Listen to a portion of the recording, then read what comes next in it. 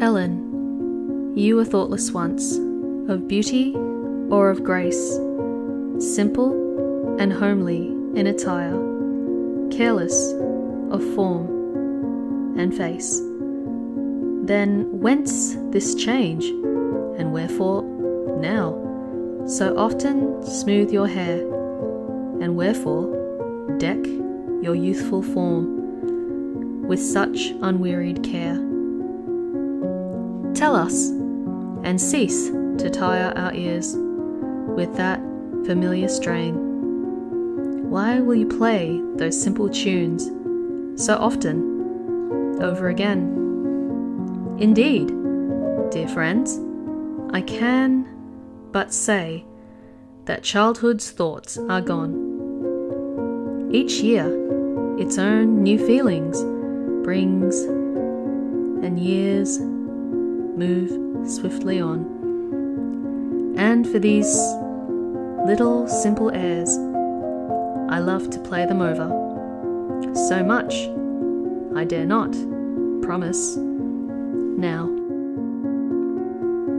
To play them nevermore, I answered, and it was enough. They turned them to depart. They could not read my secret thoughts, nor see my throbbing heart.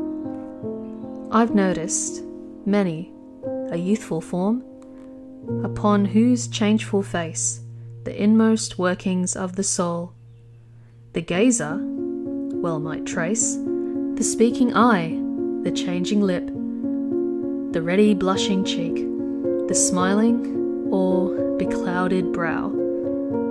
Their different feelings speak. But, thank God, you might gaze on mine for hours and never know the secret changes of my soul, from joy to keenest woe.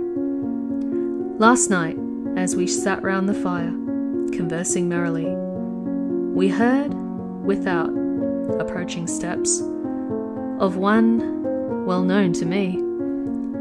There was no trembling in my voice, no blush upon my cheek, no lustrous sparkle in my eyes, of hope or joy to speak. But oh, my spirit burned within. My heart beat full and fast. He came not nigh. He went away. And then my joy was past. And yet my comrades marked it not.